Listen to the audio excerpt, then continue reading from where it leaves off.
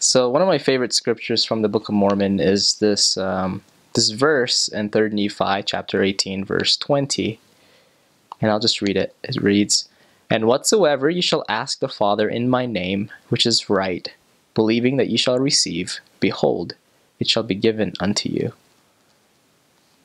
You know, you have a loving Heavenly Father that really cares for the desires that you have, the desires of your heart. And if those things are right, you know, if you ask Him to help you for the things that you want and the things that you need, He will bless you with those things. You know, I love the Book of Mormon, the answers, the questions that I have. And I promise you that those things that you want in life, that you need in life, that He wants you to have, is readily available if you simply ask Him in prayer in the name of His Son, Jesus Christ. I know the Book of Mormon is the Word of God.